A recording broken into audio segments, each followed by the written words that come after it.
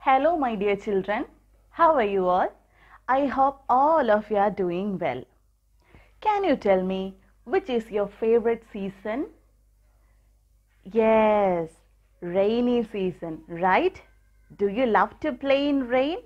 It's fun to play in rain, right? So, rainy season is very beautiful. It will be cold. You can sleep for a long time. Do you love to play in rain? Do you love to play during the rainy season? So, every year you have summer vacation, right? After your summer vacation, there will be rainy season. Have you ever played during rain? It is fun to play in rain, right children? So, it is a very beautiful sight to see the raindrops falling on the dry sand. But you should be very careful while you play in the rain. You should have an umbrella with you or a raincoat. If not, you will get fever. So children, today we are going to learn a new poem named Rain in Summer. In this poem, we will see how beautiful rain is during the summer season. Are you ready to learn, children? Now listen carefully. I'll read the poem for you. Chapter 11, Rain in Summer. How beautiful is the rain! After the dust and heat in the broad and fiery street, in the narrow lane, how beautiful is the rain!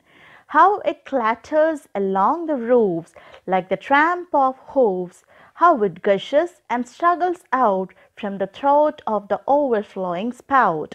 Across the window pane it pours and pours, and swift and wide with a muddy tide. Like a river down the gutter roars, the rain, the welcome rain. Now, I'll explain the poem for you. So, the name of our poem is Rain in Summer. Rain in Summer. Look here, children.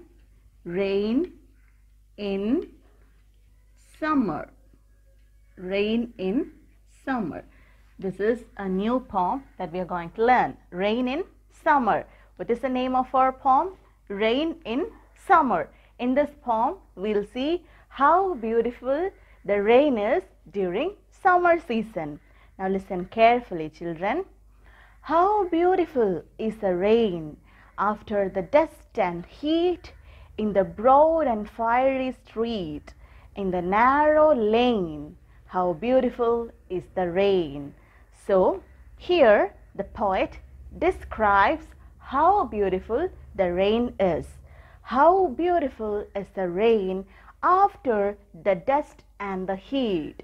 After the dust and the heat. That means during summer season, there will be a lot of dust and heat. It will be very difficult to go outside during summer season. There will be a lot of dust and it is very hot to go outside. In the broad and fiery street, in the narrow lane, how beautiful is the rain. So children, what is the meaning of broad? Broad means wide or with lots of space. So the poet is describing the rain after the dust and heat. That means during the summer season. During the summer season, there will be lot of dust and it will be very hot to go outside.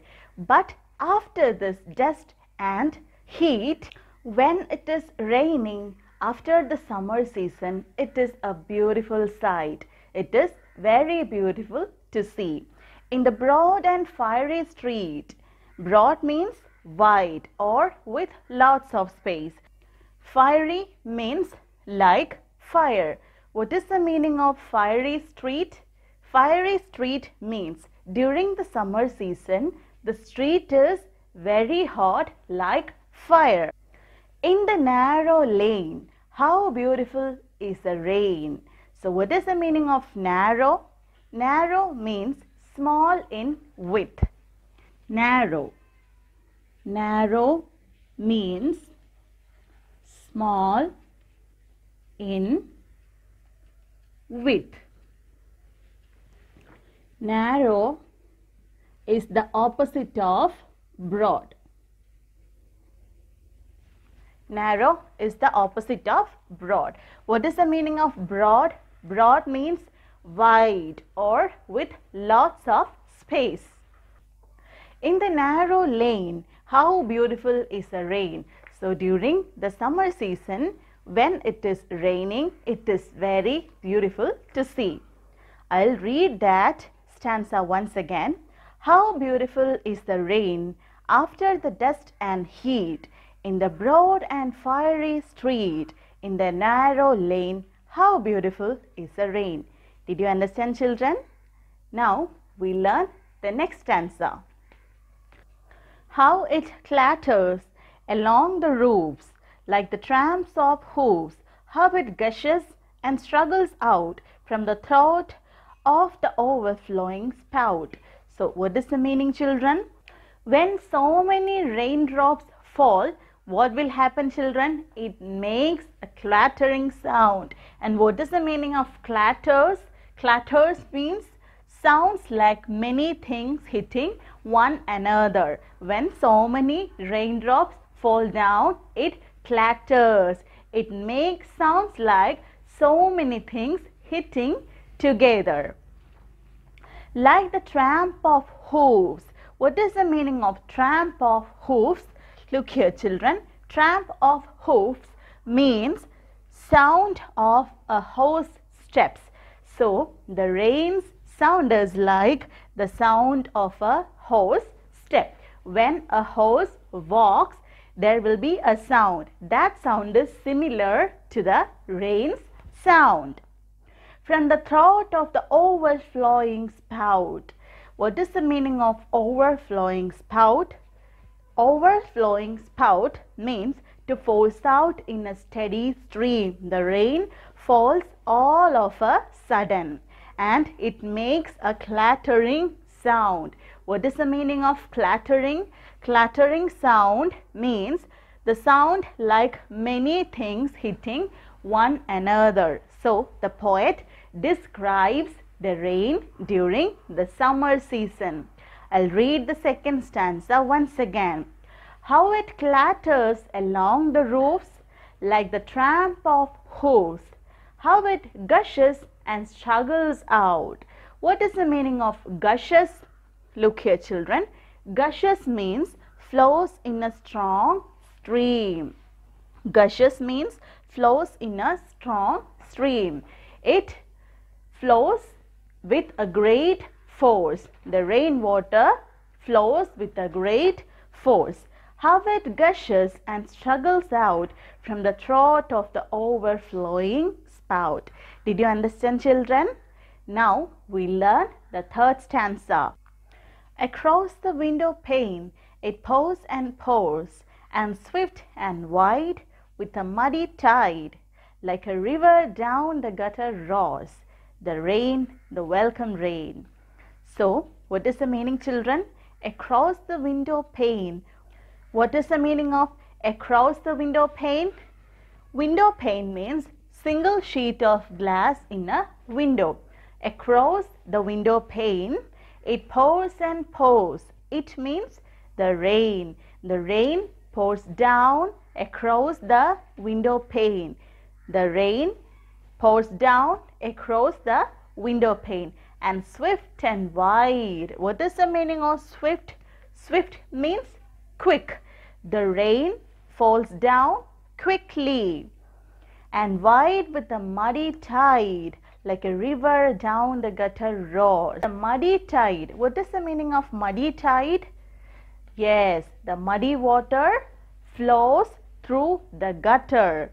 Like a river down the gutter roars. The muddy water flows down like a river through the gutter roars. What is the meaning of gutter roars?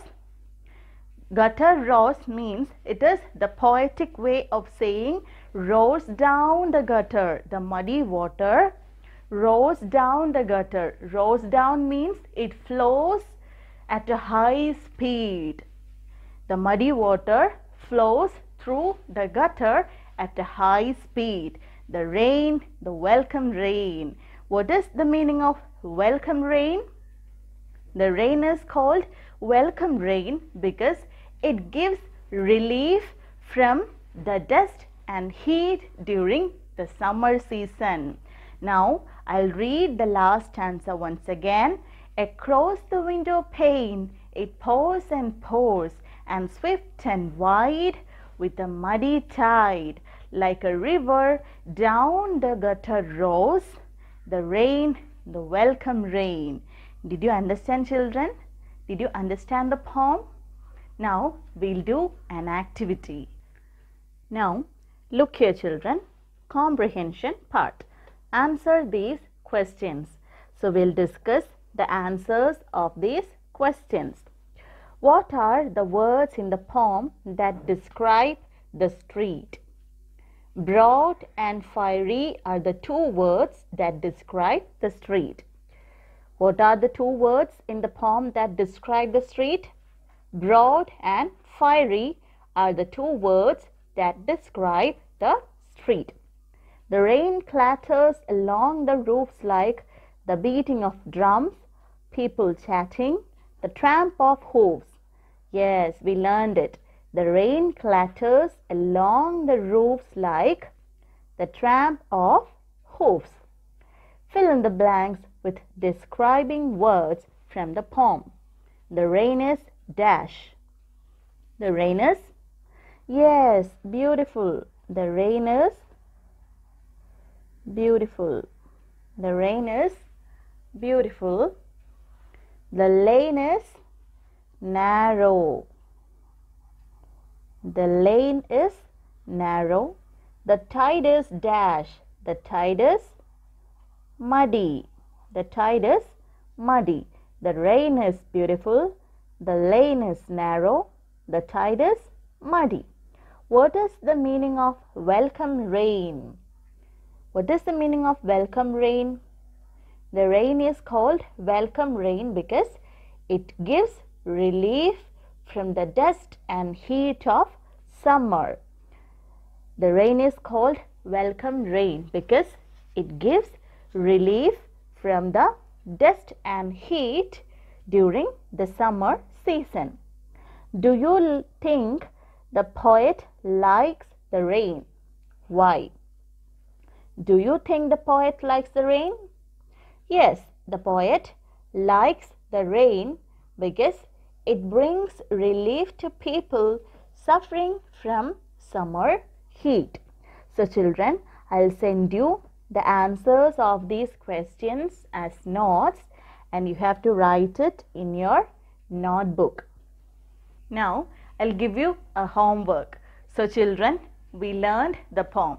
Now you have to read the poem and send me the video of your reading exercise. Also, we have learned some new words and their meanings.